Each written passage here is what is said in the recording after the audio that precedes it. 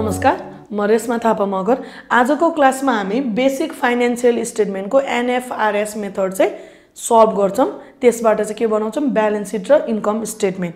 अब यहाँनिर हामीसँग फर्स्ट क्वेशन छ, the trial balance of x company limited as an 31 असार 2076 इज गिवन बिलो। हाम्रो क्वेशनले के गरेको छ? एउटा ट्रायल ब्यालेन्स दिएको छ र एडिशनल इन्फर्मेसनहरु पनि दियो र रिक्वायर्डमा भन्यो प्रॉफिट और लस स्टेटमेन्ट। यो भनेको कुन स्टेटमेन्ट हुन्छ? Income statement.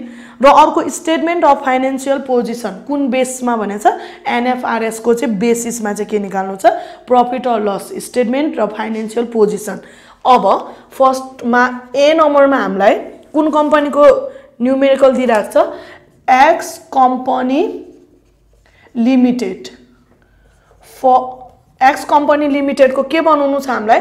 प्रॉफिट और loss statement based on NFRS। कुन date दिइराछ? For the year indeed 31 असार 2076। यो डेटमा राखेर चाहिँ हामीलाई के निकाल्नु छ? प्रॉफिट और लस स्टेटमेन्ट बनाउनु छ।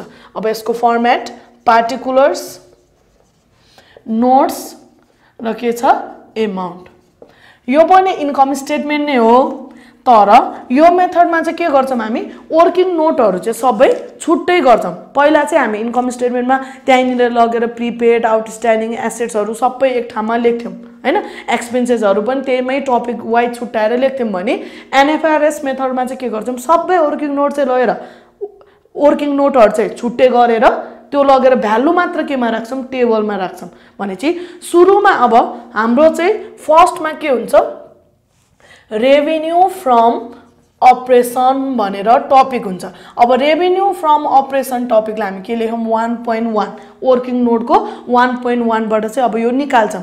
अब रेभिन्यू भन्न साथ सेल्स रेभिन्यू, सर्भिस रेभिन्यू, क्वेशनले के रेभिन्यू दिएको छ त्यसलाई नै के भित्र पर्छ? रेभिन्यू फ्रम अपरेसन भित्र पर्छ। अनि अब यसको वर्किङ नोट यसरी छुट्टै देखाउनु पर्ने हुन्छ। अब 1.1 मा हामी के निकाल्दै छौं? रेभिन्यू फ्रम अपरेसन चाहिँ के गर्दै छौं? क्याल्कुलेसन गर्दै छौं। अब रेभिन्यू फ्रम अपरेसनमा त्यहाँनिर अब क्वेशनले हामीलाई सुरुमा त्यहाँनिर कति दिएको छ? सेल्स 4 लाख र अरु कुनै पनि सर्भिस रेभिन्यू वा अरु रेभिन्यू नदिएको भएर यहाँनिर एउटा के मात्र पर्यो? सेल्स मात्र पर्यो। कति लाख? 4 लाख। अब यो सेल्स भनेकै रेभिन्यू फ्रम अपरेसन भित्र कति लाख छ? टोटल 4 लाख भनेर यसरी लेख्ने। अब अर्को हुन्छ हाम्रो cost of cells. Cost of सेल्सलाई हामी 1.2 नम्बर दियौं। कस्ट अफ सेल्स भनेको कस्ट अफ गुड्स सोल्ड। पुरानै तरिकाले के निकाल्छौं? कस्ट अफ गुड्स सोल्ड चाहिँ वर्किङ नोटमा निकाल्छौं र लगेर भ्यालु चाहिँ केमा राख्छौं? Cost of सेल्समा राख्छौं। अनि चाहिँ यहाँनिर 1.2 मा कस्ट अफ के भनेर लेख्छौं? सेल्स। अब कस्ट अफ सेल्स को लागि पहिला जस्तै ओपनिङ स्टकहरु छ कि छैन हेर्छौं। त्यहाँनिर ओपनिङ स्टक दिएन क्वेशनले, पर्चेज दिइराको छ। हामीलाई क्वेशनले पर्चेज दियो कति लाख? 3 लाख। र अब यहाँनिर डिस्काउन्टहरु छ कि छैन हेर्नुपर्ने हुन्छ। डिस्काउन्ट अथवा पर्चेज रिटर्नहरु छ कि छैन त्यो हेर्ने। यहाँ क्वेशनले हामीलाई के पनि दिएन र पर्चेज सँगसँगै के दिइराको छ? वेजेज। वेजेज र क्यारेज इनवार्ड पनि केमा पर्छ? Cost of सेल्समा। त्यही भएर यहाँनिर वेजेज एड गर्छौं। वेजेज हामीलाई क्वेशनले दिइरहेको छ 20,000 र अब क्यारेज इनवार्डहरु अरु के डाइरेक्ट एक्सपेन्सेस छ त? छैन। क्वेशनले हामीलाई के पनि दिएको छैन भन्छ। अब यसमा के गर्छौं? एडिशनल इन्फर्मेसनमा ट्रान्सफरहरु अहिले यहाँ आउँदैन, डेप्रिसिएसन फिक्स्ड एसेट्स अहिले एक्सपेन्सेस छुट्टै आउँछ र दियो वेजेज आउटस्ट्यान्डिङ। रुल के छ हाम्रो? प्रिपेड चाहिँ हामी लेस गर्छौं, आउटस्ट्यान्डिङ चाहिँ के गर्छौं? एड गर्छौं। भनेपछि यहाँनिर वेजेज आउटस्ट्यान्डिङलाई पनि वेजेज सँगसँगै हामी के गर्छौं? एड गर्छौं। कति दियो हामीलाई? यहाँनिर 5,000। प्रिपेड इन्स्योरेन्स एक्सपायर्ड यहाँ गएन र लास्टमा के दिइराको छ हामीलाई? Closing stock. अब क्लोजिङ स्टक हामीलाई क्वेशनले कति दियो? 50,000। रुल के छ? ओपनिङमा पर्चेज जोड्ने, डाइरेक्ट एक्सपेन्सेसहरु जोड्ने र क्लोजिङ स्टक के गर्नु छ? माइनस गर्नु छ। अब यति गर्दा फेरि यो हाम्रो के आयो? Cost of cells. अब कस्ट अफ सेल्स हामीलाई कति आउँछ? 2,75,000 50,000 यो तीनटा एड गरे र 50,000 क्लोजिङ घटाउँदा कस्ट अफ सेल्स कति आयो 2,75,000 अब 4 लाखमा 2,75,000 कस्ट हो त्यही भएर यो कस्ट चाहिँ यहाँनिर के गर्छौं लेस गर्छौं यसलाई अब हामी के भन्छौं ग्रस प्रॉफिट अब हाम्रो ग्रस प्रॉफिट आयो 1,25,000 यो के आयो ग्रस प्रॉफिट अब यो पछि थर्ड टपिक हुन्छ हाम्रो यो पछि 1.3 मा अदर इन्कम अब अदर इन्कमहरु छ कि छैन रिसिभ्डहरु त्यो खोज्नु पर्यो अब क्वेशनले त्यहाँनिर हामीलाई लास्टमा दिइराछ इन्ट्रेस्ट रिसिभ्ड र डिभिडेन्ड रिसिभ्ड इन्ट्रेस्ट रिसिभ्ड र डिभिडेन्ड रिसिभ भनेको के भयो इन्कम भयो भनेपछि इन्ट्रेस्ट रिसिभ्ड हामीलाई दियो कति क्वेशनले 10,000 दियो र डिभिडेन्ड रिसिभ चाहिँ कति दिइरहेको छ 20,000 डिभिडेन्ड रिसिभ्ड चाहिँ क्वेशनले हामीलाई कति दियो 20,000 10,000 इन्ट्रेस्ट रिसिभ र डिभिडेन्ड रिसिभ 20,000 गरेर टोटल इन्कम चाहिँ कति आयो 30,000 अब यहाँनिर यसलाई यसरी लेख्दा अदर इन्कम भनेर लेख्छौं 1.3 बाट ल्याएको वर्किङ नोट कति 30,000 यो पछि अब distribution expenses selling and distribution expenses खोज्छौं क्वेशनमा हामीलाई के पनि सेलिङ एन्ड डिस्ट्रिब्युसन एक्सपेन्सेस दिएको छैन त्यो भनेको एडभर्टाइजमेन्टहरु मार्केटिङहरु ब्याड डेब्टहरु यो केमा पर्थ्यो डिस्ट्रिब्युसन एक्सपेन्सेसमा कुनै पनि त्यस्तो एक्सपेन्सेस नदिएको भएर अब हामी नेक्स्ट टपिक हाम्रो के हुन्छ एडमिनिस्ट्रेटिभ एक्सपेन्सेस अब एडमिनिस्ट्रेटिभ एक्सपेन्सेस जे छ त्यो यहाँ भर्दै जान्छौं अब एडमिनिस्ट्रेटिभ एक्सपेन्सेस चाहिँ हामीलाई त्यहाँनिर सुरुमा के दिएको छ स्यालरीज स्यालरीज हामीलाई क्वेशनले कति दियो 20,000 अब स्यालरीज सँग रिलेटेड अरु केही छ कि छैन एडिशनल इन्फर्मेसनमा हेर्नु पर्छ स्यालरीज सँग हामीलाई के पनि दिएन स्यालरीज पछि हामीलाई त्यहाँनिर क्वेशनले अरु केही दिएको छ त्यहाँ ट्रायल ब्यालेन्स भित्र अरु एक्सपेन्सेस के पनि दिएन भनेपछि अब एडिशनल तिर हेरौं ट्रान्सफरहरु यहाँ आउँदैन डेप्रिसिएट भनेछ अब फिक्स्ड एसेट्स को के दिइराको छ डेप्रिसिएसन दिएको छ त्यो पनि के भित्रै पर्छ एडमिनिस्ट्रेटिभ भित्रै पर्छ अब डेप्रिसिएसन डेप्रिसिएट फिक्स्ड एसेट्स चाहिँ बाइ कति पर्सेन्टेज भनेछ 10% हैन डेप्रिसिएसन चाहिँ कति पर्सेन्ट निकाल्नु छ फिक्स्ड एसेट्स को 10% हामीलाई क्वेशनले फिक्स्ड एसेट्स भनेर फर्निचर दिएको छ 50,000 अब यहाँनिर डेप्रिसिएसन के को लेख्छौं पहिला सुरुमा फर्निचर को 10% अफ 50,000 भनेको यो कति आयो डेप्रिसिएसन 5,000 अर्को फिक्स्ड एसेट्स दिएको छ हामीलाई प्लान्ट एन्ड इक्विपमेन्ट अर्को फिक्स्ड एसेट्स के दियो plant and equipment plant and equipment को पनि कति पर्सेन्टेज निकाल्नु छ 10% भनेपछि प्लान्ट एन्ड इक्विपमेन्ट कति लाग्छ त्यहाँनिर 2 लाख छ अब 2 लाख को 10% भनेको यो कति आउँछ 2 लाख को 10% भनेको यो कति आउँछ 20,000 अब डेप्रिसिएट पछि वेजेस आउटस्ट्यान्डिङ गइसक्यो र अर्को छ प्रिपेड इन्स्योरेन्स वाज एक्सपायर्ड एक्सपायर्डलाई हामी केमा इन्क्लुड गर्छौं एक्सपेन्सेसमा इन्क्लुड गर्छौं त्यही भएर यहाँनिर इन्स्योरेन्स एक्सपेन्सेस एक्सपायर्ड कति भइसकेको छ 8,000 अब यो चाहिँ यहाँ लेख्छौं अब यो पछि लास्टमा छ क्लोजिङ स्टक केमा आइसक्यो कस्ट अफ सेल्समा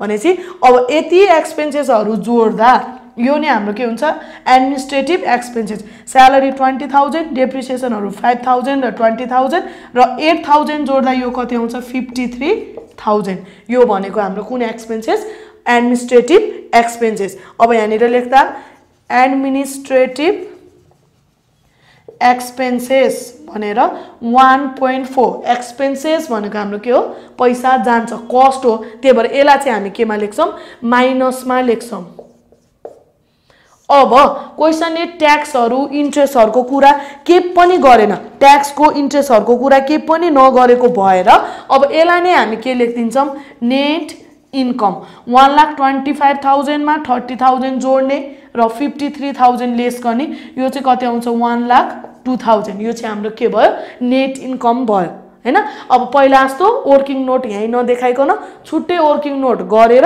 बल्ल केमा लानु पर्छ टेबलमा लानु पर्छ नेट इन्कम आयो कति हो 1,02,000 बी नम्बरमा हामीलाई स्टेटमेन्ट अफ फाइनान्शियल पोजिसन सोधेको छ x company लिमिटेडको statement of financial position बनाउनु छ एज अन कुन डेटमा 31 असार 2076 र हामी सुरुमा कुनबाट गर्छौं एसेट्सबाट अनि नोट्स भनेको वर्किङ नोटको नम्बर र के छ एमाउन्ट फर्स्टमा हाम्रो युज हुन्छ नन करेन्ट एसेट्स भनेको लङ टर्म एसेट्सहरुलाई चाहिँ के भन्छौं नन करेन्ट एसेट्स फर्स्टमा चाहिँ हाम्रो प्लान्ट प्रपर्टी एन्ड इक्विपमेन्ट हैन हामीले अगाडि यो भन्दा अगाडि क्लासमा पनि ब्यालेन्स सिट बनाउँदा टपिक थियो हाम्रो प्लान्ट प्रपर्टी एन्ड इक्विपमेन्ट यहाँ पनि फिक्स्ड एसेट्सहरु चाहिँ के गर्छौं रेकर्ड गर्छौं अब 2.1 वर्किङ नोटबाट ल्याएको छौं हामीले यहाँ अब 2.1 वर्किङ नोटमा प्रपर्टी प्लान्ट एन्ड इक्विपमेन्टको लागि क्वेशनले माथि ट्रायल ब्यालेन्स भित्र दियो प्लान्ट एन्ड इक्विपमेन्ट 2 लाख हैन क्वेशनले ट्रायल ब्यालेन्स भित्र प्लान्ट एन्ड इक्विपमेन्ट भनेर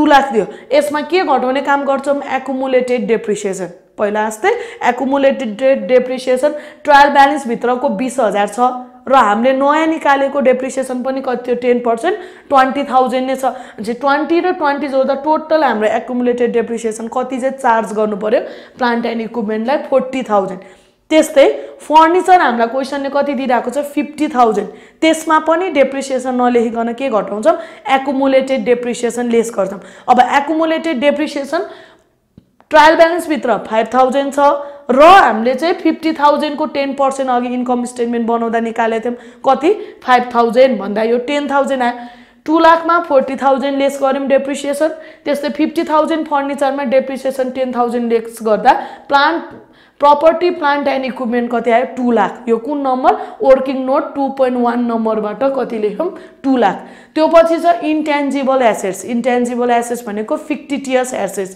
त्यो वर्किङ नोट नम्बर कतिबाट ल्याएको छ 2.2 बाट अनि चाहिँ फिक्टिटियस एसेट्समा के पर्यो गुडविल र फ्र्यान्चाइज हैन यो दुईटा चाहिँ कुन एसेट्स हो हाम्रो इन्टेन्जिबल एसेट्स अर्को ट्रेडमार्कहरु प्याटेन्टहरु दिएको भए पनि त्यो केमा जान्थ्यो इन्टेन्जिबल एसेट्समै जान्थ्यो अनि चाहिँ यहाँनिर इन्टेन्जिबल एसेट्स गुडविल 50000 र फ्र्यान्चाइज 15000 गरेर टोटल कति भयो 65000 यो 2.2 भन्दै 65000 लेख्यौं अब इन्भेस्टमेन्ट भनेको long term investment non current एसेट्समा चाहिँ कुन इन्भेस्टमेन्ट जान्छ लङ टर्म इन्भेस्टमेन्ट भन्छ यहाँनिर इन्भेस्टमेन्ट 2.3 वर्किङ नोटमा छ र क्वेशनले हामीलाई 10% इन्भेस्टमेन्ट दिएको छ 10% इन्भेस्टमेन्ट कति दिएको छ 1 लाख अरु कुनै पनि इन्भेस्टमेन्ट नदिएको भएर इन्भेस्टमेन्ट 2.3 वर्किङ नोटबाट 1 लाख ल्याए अनि टोटल नन करेन्ट एसेट्स भनेको 3,65,000 यो भनेको यो एसेट्स को लाइफ चाहिँ 1 वर्ष भन्दा बढी छ अर्को छ करेन्ट एसेट्स अब करेन्ट एसेट्सलाई पनि के गर्छौं वर्किङ नोटबाट सल्भ गर्छौं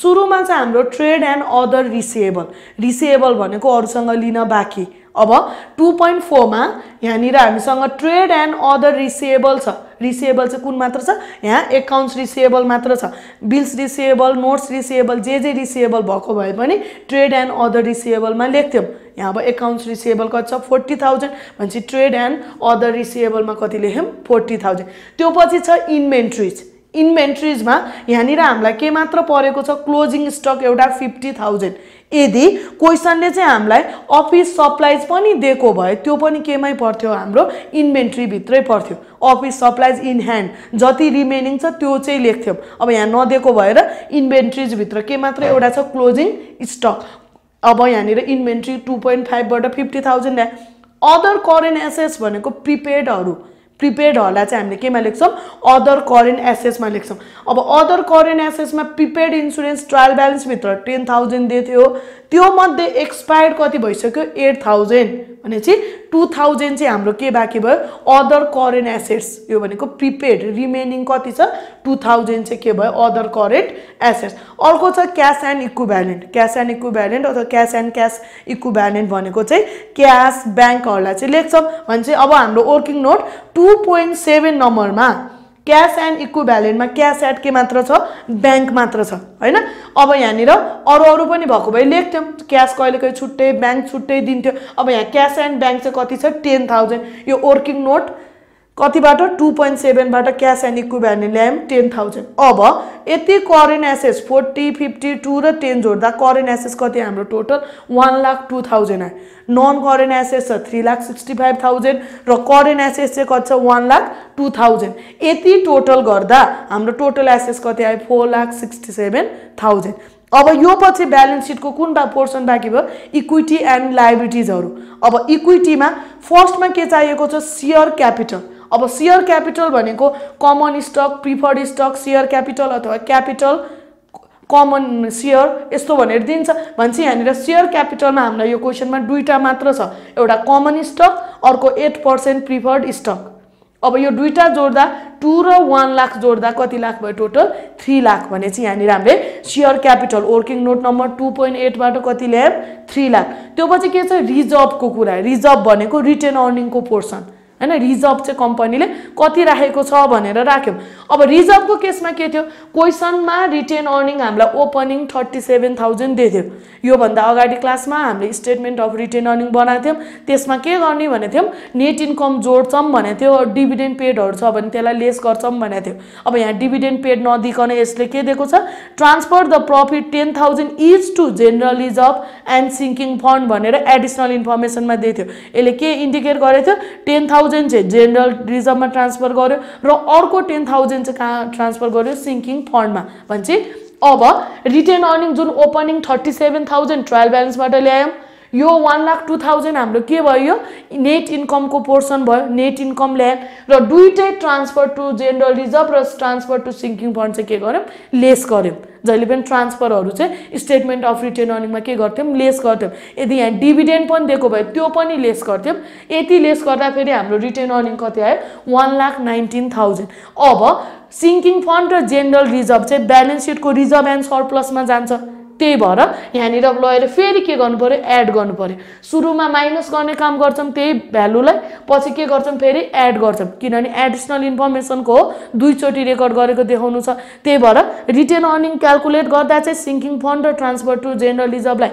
घटायौं अनि त्यो भनेको त रिजर्भ हो कम्पनीले रिजर्भ राखेको त्यही भएर त्यसलाई फेरि के गर्यौं एड गर्यौं यति गर्दा फेरि रिजर्भ हाम्रो टोटल कति आयो 1,39,000 त्यही भएर यहाँनिर रिजर्भ हामीले कति ल्यायौं 1,39,000 शेयर क्यापिटल छ 3 लाख रुपैयाँ र रिजर्भ छ 1,39,000 यति टोटल गर्दा टोटल इक्विटी कति आयो 4,39,000 आयो अब यो पछि के को पालो छ non current liabilities non current लायबिलिटीजमा bank loan and बोरोइङहरु जान्छ लङ टर्म डेब्टहरु डिबेन्चर बोन्ड्सहरु जान्थ्यो अब यो क्वेशनले नदिएको भएर नन करेन्ट लायबिलिटीज हामीसँग छैन त्यो पछि छ current liabilities and provision current liabilities and प्रोभिजनमा trade and other payable भनेको अरुलाई तिर्न बाँकी आउटस्ट्यान्डिङहरु पेएबलहरु जान्छ यहाँनिर वर्किङ नोट 2.10 मा ट्रेड एन्ड अदर पेएबल भनेर अकाउन्ट्स पेएबल दियो क्वेशनले 23,000 bills payable salary payable wages payable जे छ सबै एड गर्नु पर्यो अब आउटस्ट्यान्डिङ वेजेस दियो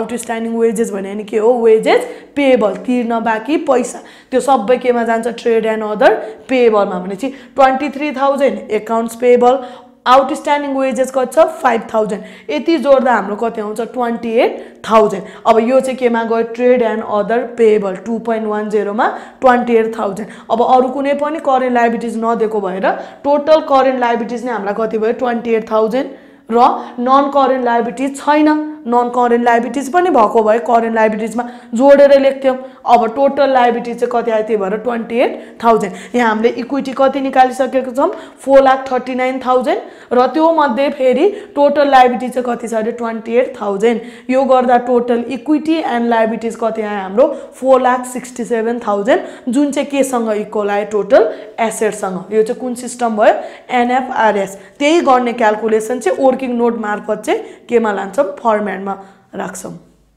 आजको क्लास यति नै यो च्याप्टरको रिमेनिङ न्यूमेरिकलहरुको भिडियो तल डिस्क्रिप्सनमा राखेका छौं धन्यवाद